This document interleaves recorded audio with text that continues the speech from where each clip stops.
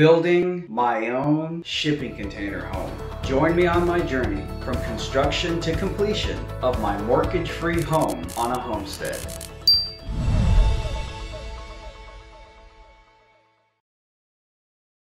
And so the journey begins. There have been a lot of moments in my life that, looking back, I could have never predicted. Building and living in my own shipping container home is definitely one of them. And yet, here I am at a container depot shopping around for shipping containers. This is actually pretty cool. Just arrived at the first. I've never really seen containers in person like this before. And yeah, let's check it out. Shopping around for shipping containers is an incredibly interesting process. I mean, you see these containers everywhere. They're on highways, they're on street corners, they're in random alleyways. They're everywhere. And when you finally come to the decision that you want to build your own home using one of these things, it's almost hard to believe they're just sitting there. Giant $3,000+ boxes, building blocks of your home, just waiting there for a mortgage-free home DIY project. It's a very strange feeling when you see what looks like a piece of junk sitting in some dark alleyway, yet unlike an old TV or a sofa sitting on the curb, shipping containers aren't up for grabs. Well, at least not literally, but they're definitely up for sale. Hundreds, thousands, tens of thousands, millions? I mean, according to one source, there's 20 million shipping containers in the entire world, and 5 or 6 million of them are currently shipping on vessels, trucks, and trains. And yet, despite the massive numbers of steel boxes being produced, it's not like they're just lying around without an owner waiting to be claimed for free. To the contrary, shipping containers have a pretty big price tag. A completely brand new shipping container, which are known in the industry as one trip, because they're completely new except for the one trip they took from the Chinese manufacturers overseas. These will cost you about $4,000 to $5,000 for the 40-foot high cubes. High cube basically means they're a little bit higher than other common models, 9 feet 6 inches compared to the standard 8 feet 6 inches. They're basically in perfect condition and are a wonderful foundation for a future home. Below that, you find the cargo-worthy containers. These have been used pretty extensively but are still in great condition. You'll find some dings, dents, and rust, but it should only be surface level, not structural. A quick side note, most shipping containers are made with something called Corten steel.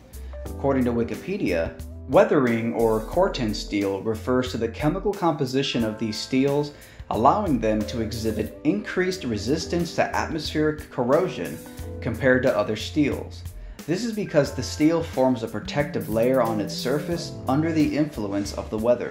Indeed, when you see rust on a shipping container, don't immediately assume it's a sign of irreparable decay and structural damage. Generally, a little bit of surface rust is actually part of how Corten steel was designed to age, where the surface layer of rust actually becomes its own protective layer against the elements.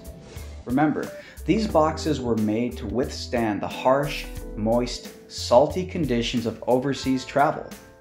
These cargo-worthy containers are also a great, solid basis for building a home with a general cost around $2,300 for a 40-foot high cube. And so next in the industry grading system for shipping containers is what's known as WWT, which stands for wind and water tight. The name says it all. These containers should be wind and water tight. No wind or water will get in, even though the inside and the outside of the containers could look extremely worn, banged up, and rusted. If you thought cargo-worthy containers look used up, WWTs have seen way more years of use out on the ocean. Don't be surprised to see numerous patches, severe dents, and very intense rusting. Still, container homes can be built with wind and water tights, though you might find yourself spending a lot of extra time treating rust. I myself plan to build my home using these, and they generally go for about $1,700 for a 40-foot high cube. And lastly, we have the as-is category, which is Basically, shipping containers that are so banged up, they're considered little more than scrap metal. They are not wind and water tight, so any leaks will have to be plugged up yourself. Despite how worn these containers are, I've actually heard of container homes being built with them. One guy told me giant poles had to be brought in to pop out massive dents. A lot of extra work. If you're looking for a really low price on a container that'll require a lot of repairs, the as-is category can run as low as $1,200. So as you can probably tell, I've done my research on this whole shipping container home thing, but at some point, theory needs to become action. And so I knew that eventually, if I was actually going to take the risk, invest tens of thousands of dollars in building a home out of one of these things, I would have to get up close and personal with an actual shipping container in real life. And this is a huge piece of advice I have. If you're on the fence and you're thinking about building your own container home, go out and find one. Touch it, feel it, smell it, whatever. Actually go experience it, because that was critical for me to get a sense of the structure itself and whether or not in reality you can actually live inside one of these things. And so what I did was pretty simple. I just started Googling, looking for container depots in the area that I live, container yards. If you live in a city where there's a port, high likelihood there's going to be a ton of shipping containers lying around. Luckily I live in Miami, so we got the port of Miami. These things are everywhere, so it was a huge benefit. And of course, finally, I found a couple of container depot businesses, people selling them, people who manage them. And then on one fine morning, me and my dad went out, we went to go check them out, and here's what followed. This is actually pretty cool. Just arrived at the first. I've never really seen containers in person like this before. And yeah, so let's check it out. My first experience at a shipping container depot, meeting and talking to people who work in the industry, was incredibly positive. I can't show much footage from the first company because the owner wasn't too keen on filming, but he was extremely polite, helpful, gave me a tour of the yard, and even let me walk inside of a couple containers. The experience was surreal and enlightening at the same time. Finally, after about a month of staring at these containers online, I was finally seeing them in real life in real time. And yes, I did bang my knuckles on the walls. They felt sturdy yet hollow in a strange kind of way, likely a testament to the refined engineering that's probably gone into the container designs after decades of use in transportation. So, really impressive. We just checked out these shipping containers, and you know, there's a lot of new ones, but there's also a lot of used ones, and they really look great. I mean, so you can find some that are really busted down that I've seen on the internet, but a lot of these looked in pretty good condition. Yeah, there's some rusting, but you know, there's always that difference between surface and structural rust, and they were looking great. And I have to say, the owner guy, really helpful, gave a lot of information, was very forthcoming about things, so it was very helpful. We're gonna go check out one other place. They have a bunch of containers. I don't think they exclusively sell them. I don't think that's what they do, but they might have a few lying around and they might be wanting to sell them. So, you know, basically just shopping around for a good deal at this point.